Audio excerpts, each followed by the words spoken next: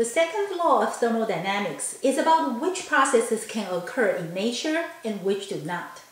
For example, when two objects with different temperatures are in contact with each other, heat flows from the hotter object to the colder one spontaneously. But the reverse never happens spontaneously, even though energy can still be conserved if heat flows from a colder object to a hotter one.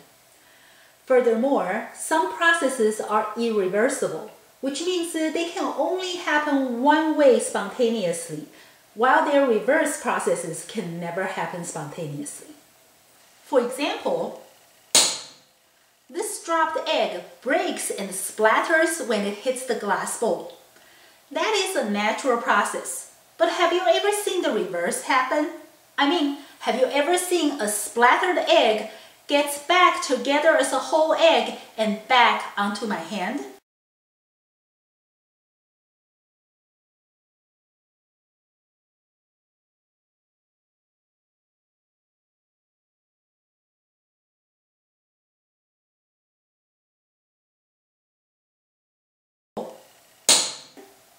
No, this is also called the arrow of time or the asymmetry of time, because such one-way processes only evolve in one direction with time and not the other.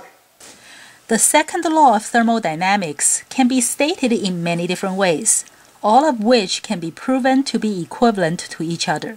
Here we will discuss 4 of those equivalent statements of the second law. The first statement is, heat flows spontaneously from a hot object to a cold one, but not the reverse, by Rudolf Clausius. This Clausius statement basically says that there are no free refrigerators, in the sense that the colder inside of a refrigerator cannot dump heat into a warmer kitchen spontaneously. The next one is by Lord Kelvin. There can be no 100% efficient heat engine, that is, one that can change a given amount of heat completely into work. We can easily turn 100% of work into heat.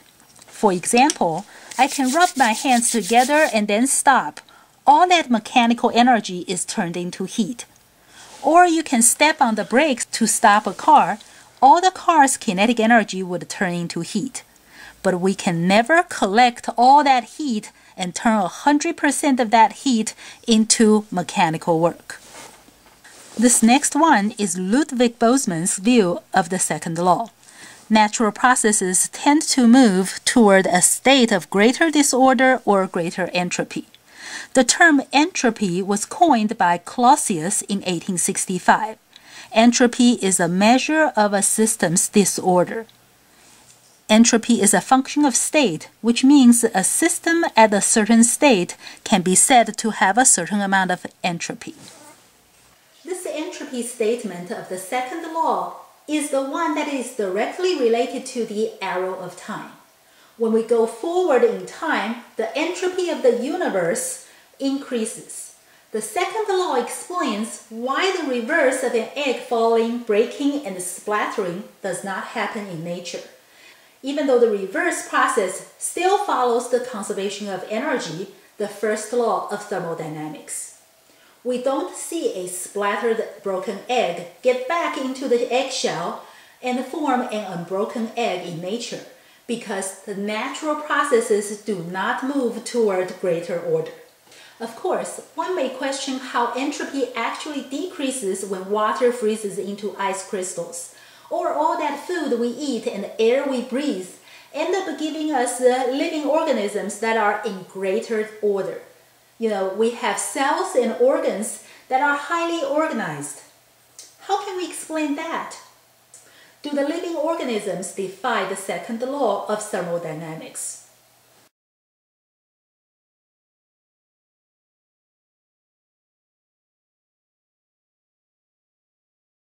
No, they do not.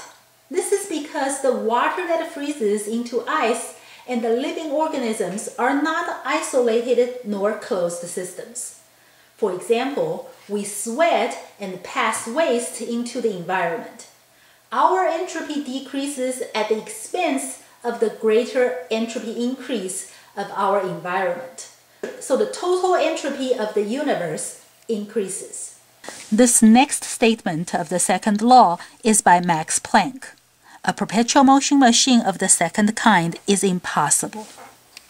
A perpetual motion machine is a self-sustained machine that produces work. A frictionless pendulum or orbiting planet will exhibit perpetual motion but without producing work, so they are not perpetual motion machines. A perpetual motion machine violates the laws of thermodynamics. A perpetual motion machine of the first kind violates the first law of thermodynamics. A perpetual motion machine of the second kind violates the second law of thermodynamics. For example, let's consider this perpetual motion machine. Water up here falls and makes the paddle wheel rotate, which turns a generator, which generates electricity that drives a pump. That pumps the water back up, and then the water comes down again and keeps this machine running on and on. This perpetual motion machine violates the first law, the conservation of energy, because the machine makes sound, so some energy is lost to sound and the heating up of the environment. This means not all energy remains in the system, so this machine does not keep its energy to run on and on forever. It also violates the second law, because friction, air resistance, and resistance in the electric circuits produce heat.